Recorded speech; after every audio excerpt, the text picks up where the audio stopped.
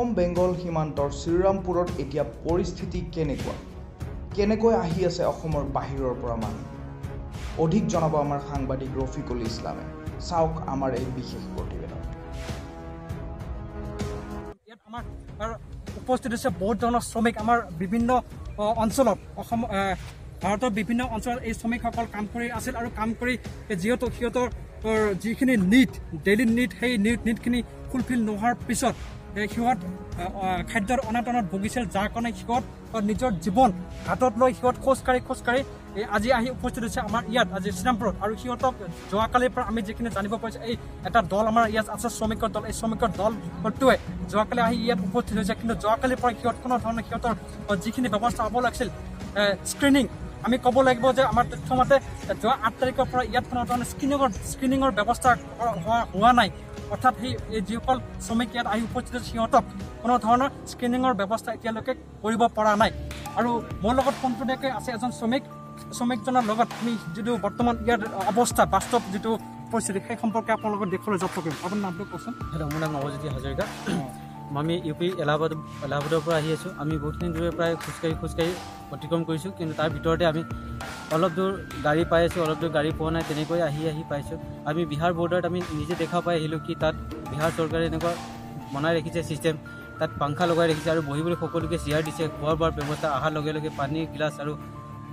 বহুত বস্তু খোৱা বোৱাৰ ব্যৱস্থা কৰিছে কিন্তু আমাৰ অসম চৰকাৰে তেনেকুৱা একো দেখা পোৱা যোৱা নাই কালি সন্ধিয়াই আহি আমি ইয়াত উপস্থিত হৈছোঁ এতিয়ালৈকে ইয়াত খোৱা বোৱাৰ একো ব্যৱস্থা নাই আৰু লগতে কৈ আছে আমাক গুৱাহাটী লৈ যাব কিন্তু এতিয়ালৈকে কোনো গাড়ীৰ ব্যৱস্থা কৰা নাই আপোনালোক কেইজন আছে আমি ইয়াত এতিয়া বৰ্তমান 9জন আছোঁ 9জন অহাৰ পিছত ইয়াত কি হৈছে কোনো ধৰণৰ টেষ্ট আপোনালোকক কৰা হৈছে নাই ইয়াত তেনেকুৱা কোনো ধৰণৰ টেষ্ট কৰোৱা হোৱা নাই বাছ ইফালৰ পৰা সিফালে বহুৱাই ৰাখিছে বাছ এইটো আহিব কৈ আছে কিন্তু কেতিয়া পঠাব এইটো আমি নিজেই গম নাপাওঁ লকডাউনৰ মাজতে আপোনালোকে এনেকৈ খোজকাঢ়ি কিয় আহিবলৈ কিবা কৰি এতিয়া আহিবলগীয়া হোৱা মেইন কাৰণটো হৈ গ'ল তাত আমি যি কোম্পানীত কাম কৰি আছিলোঁ এতিয়া কোম্পানী বন্ধ হৈ গৈছে আৰু তাৰ কাৰণে আমাৰ চেলেৰি নোপোৱা হৈ গ'ল যিমানটো আমাৰ লগত পইচা আছিলে এইটো খাই বৈ আমি খৰচা হৈ গ'ল এতিয়া আৰু বাকী যিখিনি আছিলে সেইটো পইচাই লৈ পেলাই আমি ওলাই দিলোঁ আৰু এতিয়া লকডাউনৰ মাজতে আপোনালোকে উপায়ন্তৰ এনেকৈ আহিব লগা হ'ল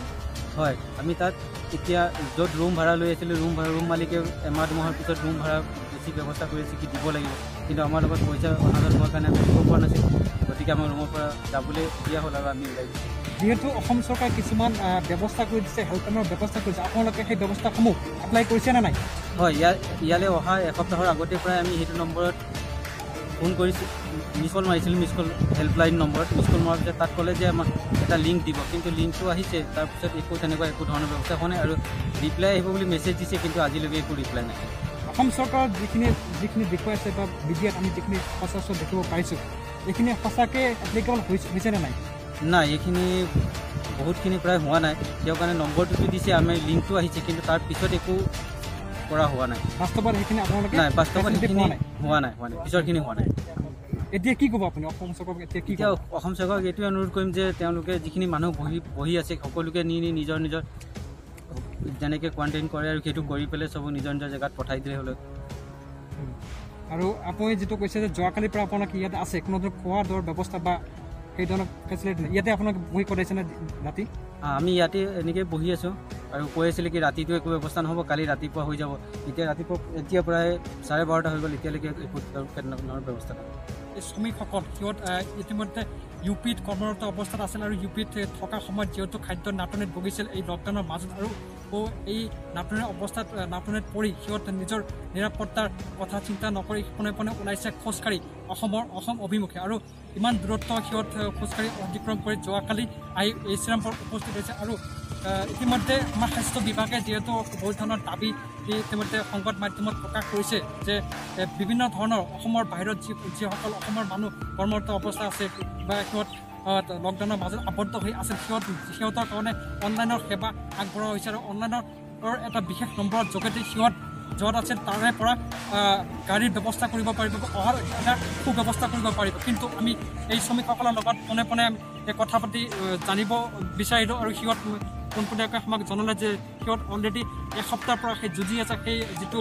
অনলাইনৰ নম্বৰ বা যি নম্বৰত কল কৰিলে সিহঁতৰ ব্যৱস্থা হ'ব সেই নম্বৰত কল কৰিছে কিন্তু এসপ্তাহ অতিক্ৰম হোৱাৰ পিছতো কোনো ধৰণৰ ব্যৱস্থা হোৱা নাই চৰকাৰৰ ফালৰ পৰা অসম চৰকাৰৰ ফালৰ পৰা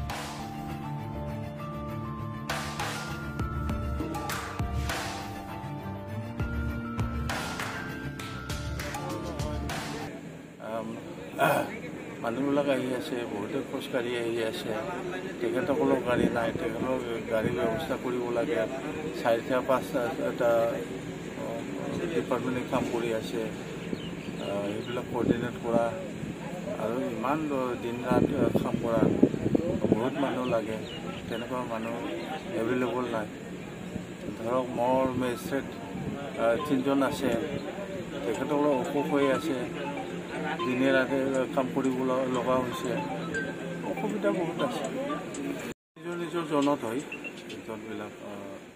জনৰ কাৰণে ব্যৱস্থা কৰা হৈছে, সেইমতে স্বাস্থ্য পৰীক্ষা হয়। প্ৰথমেতো ইয়াতে হৈছিলে আমাৰ ইয়াত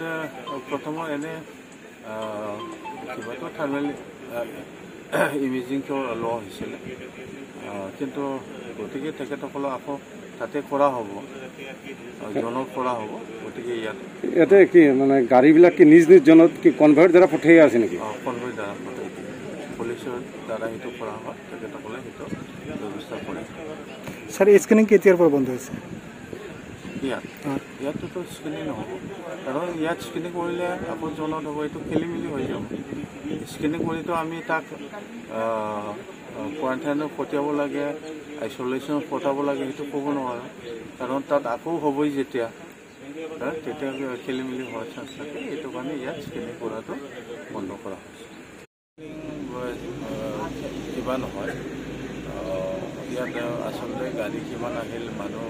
কিমান আহিল, এইটো এণ্ট্ৰি হয়, যাতে গোটেই অসমত বাহিৰৰ পৰা কিমান মানুহ আহিছে এইটো হিচাপটো পোৱা যায়, আৰু আমি ইয়াত সেইখিনি এণ্ট্ৰি কৰি নিজৰ জনত পঠাই দিওঁ। আপোনালোকৰ